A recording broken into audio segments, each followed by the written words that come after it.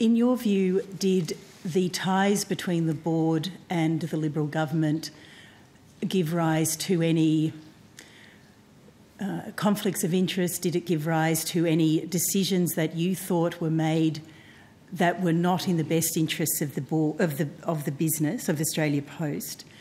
And did you think?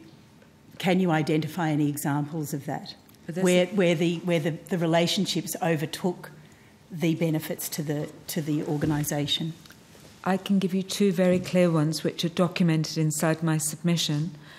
The first one, of course, is having what happened to me by the Prime Minister. I was told, Christine, you need to understand it was the Prime Minister. So they had to find something. Who said that to you? Mr. Tony Nutt.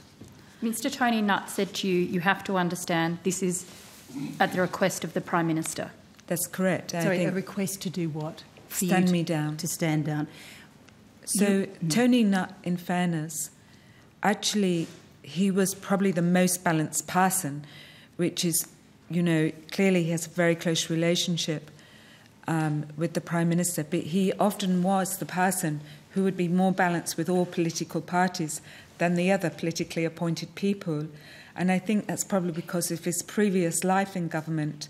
When he worked for Prime Minister John Howard, he had to work with all the political parties to be able to get law through. So he was used to working with different political parties.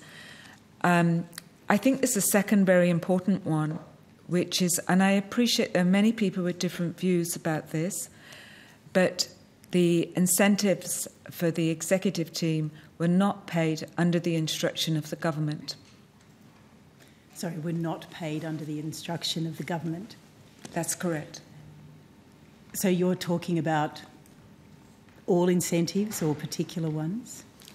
There was significant, and I'm happy to prepare this on another paper, but there is significant correspondence between and board minute meetings where it is minuted that the two ministers instructed us that we were not to pay incentives at one stage to any manager in the organisation.